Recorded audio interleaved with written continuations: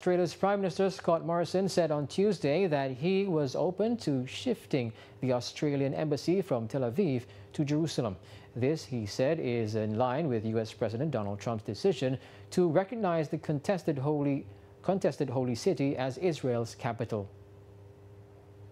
We are committed to a two-state solution, but frankly, it hasn't been going that well. Not a lot of progress has been made. And you don't keep doing the same thing and expect different results. And so when sensible... Last December, U.S. President Donald Trump reversed decades of U.S. policy by recognizing Jerusalem, enraging the Palestinians and upsetting the Arab world and Western allies.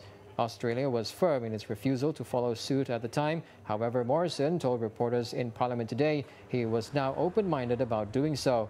Israeli Prime Minister Benjamin Netanyahu, meanwhile, said he had recently spoken to Morrison and welcomed the Australian policy shift.